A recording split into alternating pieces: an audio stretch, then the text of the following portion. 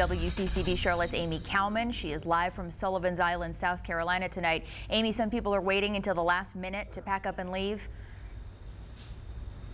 That's right. Good evening to you, Morgan. We're here at Breach Inlet, which is right in between Isle of Palms and Sullivan's Island. We've been up and down here and even over on Folly Beach all day. And, well, you can see it's deceiving out here. It's a bit of the calm before the storm. So a lot of people today saying, oh, we're not leaving yet. We're going to wait. We're going to see how it looks tomorrow. However, many people have already heeded that evacuation warning. And even those who do say they're sticking around tonight say they're pretty sure pretty early tomorrow they're going to find somewhere inland to go and hunker down.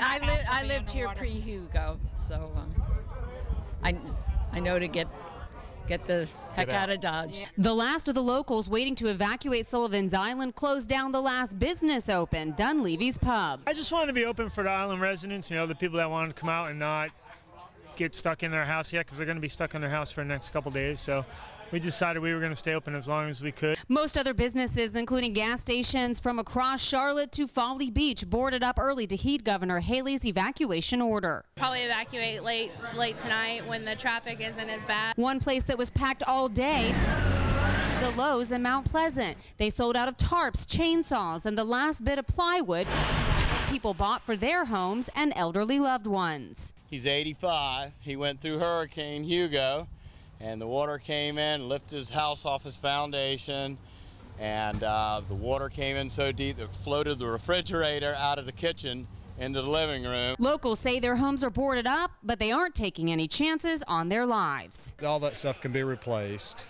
but you got to live. You got to do what Governor Haley said to do, get the heck out of here.